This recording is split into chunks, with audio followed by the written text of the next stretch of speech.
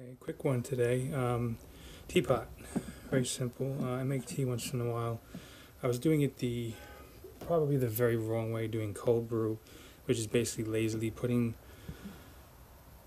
the tea bag in a glass of water, letting it sit for 5 minutes, taking it out, and then drinking it.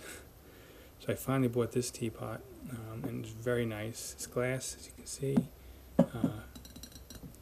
The handle, I thought was a little delicate, so whenever I pick it up, I always support it just in case. Very easy to use. The lid comes out, simple lid, 3 holes. This piece is 2 pieces. So you got the 1 piece.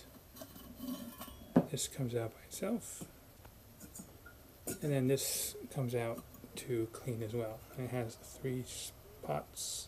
So if you do line it up here, it won't sit very good because this has no tension.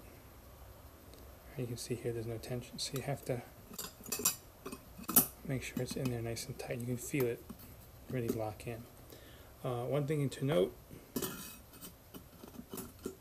if you have this all closed up like this, and you have tea in here and it's ready, you can, for very quick, easy, take this off gently and take the whole thing out by itself. Obviously give it a little shake because the tea is going to be dripping in the bag. I usually drain the bag first and here with a chopstick or something against the bottom to just push it. But this whole thing can be removed by itself. And this will stay together because the lid is really preventing this from dropping. So this just stays there, and you can pour your tea out. Very easy to clean. You know, it is glass.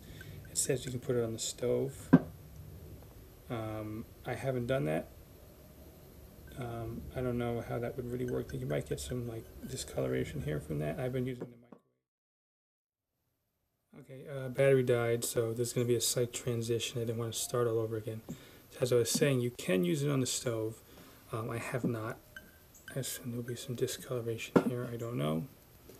I've been using it in the microwave, obviously. You put this in the microwave and not this.